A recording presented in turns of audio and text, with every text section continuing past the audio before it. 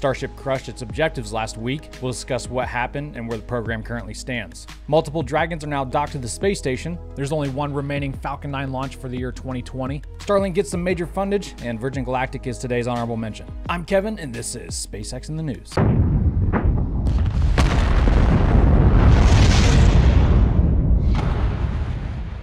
Last week, the lawyer wife took me on vacay, so let's start out by doing a little debrief of everything that went down. Well, up and then down since our last video. Of course, as you're all well aware by now, Starship serial number 8 finally ascended 12.5 clicks on Wednesday the 9th, slowly lifting off its launch mount like a hefty can of Campbell's soup, without the noodles. The Starship was far from fully loaded, but she was going slow or she would have gone crazy high and far with 3 engines. Those Raptors were operating well below max thrust, and as they were reared back to the minimum throttle point, they shut off. Otherwise, the ship would have blown through the altitude limit.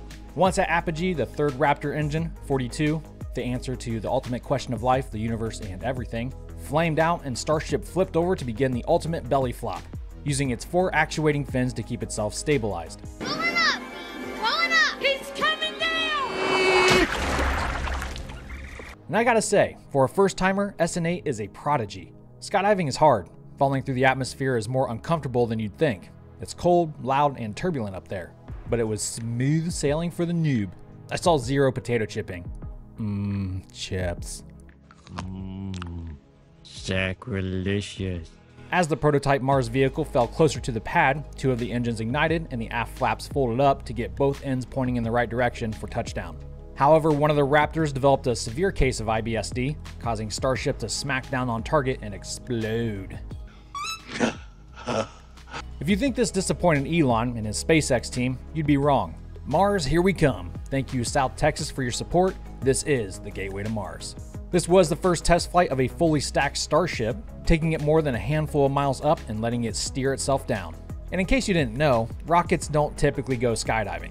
There were so many unknowns going into this operation, Elon previously said he'd just be happy if it survives long enough to freefall and use its flaps. But it went even further than that, surviving until the final seconds of the mission timeline. Because of this, they were able to obtain tons of data regarding the ascent, flap control, the switchover from drawing fuel from the main tanks to the header tanks, and the landing sequence itself.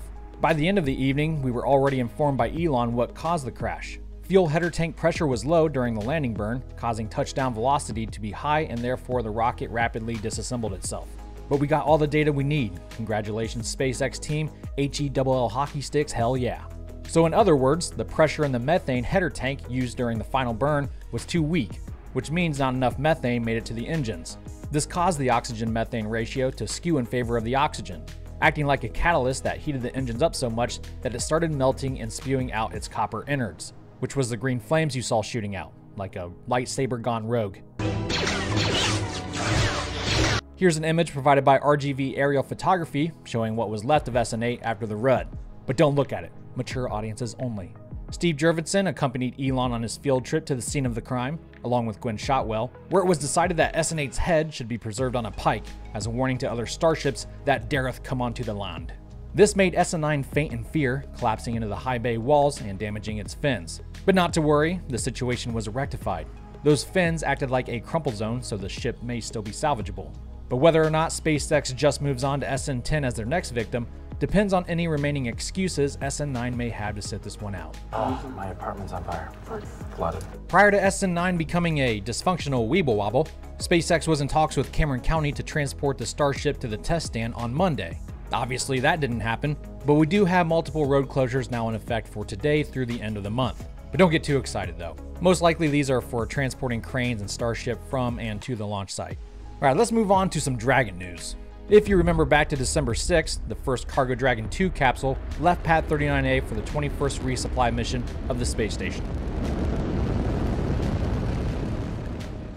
Well, the next day it rendezvoused and docked autonomously, and for the first time ever, 2 Dragons are now at the nest at the same time. And we have confirmed contact and capture 12:40 p.m. Central Time.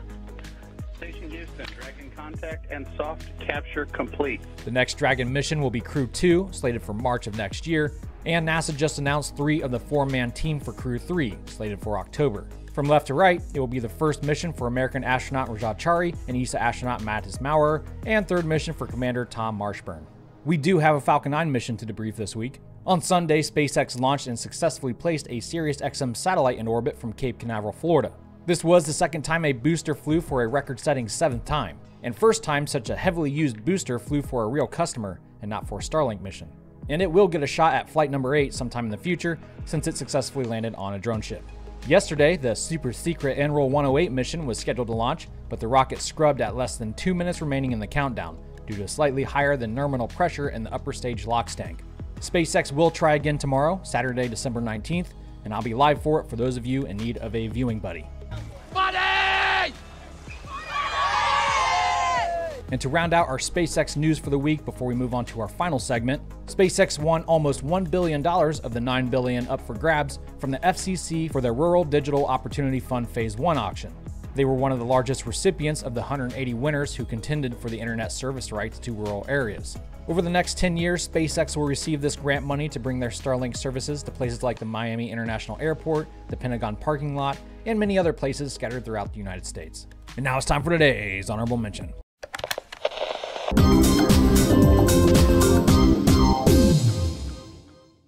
On Saturday morning, Virgin Galactic's Spaceship Two vehicle took off from their New Mexico spaceport America beneath the wings of its mothership that took it to an altitude of 50,000 feet or 15 clicks before dropping it like an air-to-air missile. The plan was for the ship to then light its rocket engine and ascend on a suborbital trajectory, but a faulty computer connection triggered an abort to halt ignition, so pilots struck out and McKay glided her down for a safe landing. The vehicle is designed to take 8 people to space for a joyride, and it's just a couple test flights away from flying commercial passengers. Already 600 people have booked their tickets at 250,000 coin apiece. Well, that's all I have for you guys today, but thank you so much for tuning in. Shout out to my eccentric members and patrons for their support. You too can support us by joining the family using the links in the description below. Have a nominal weekend, and until next time, Godspeed.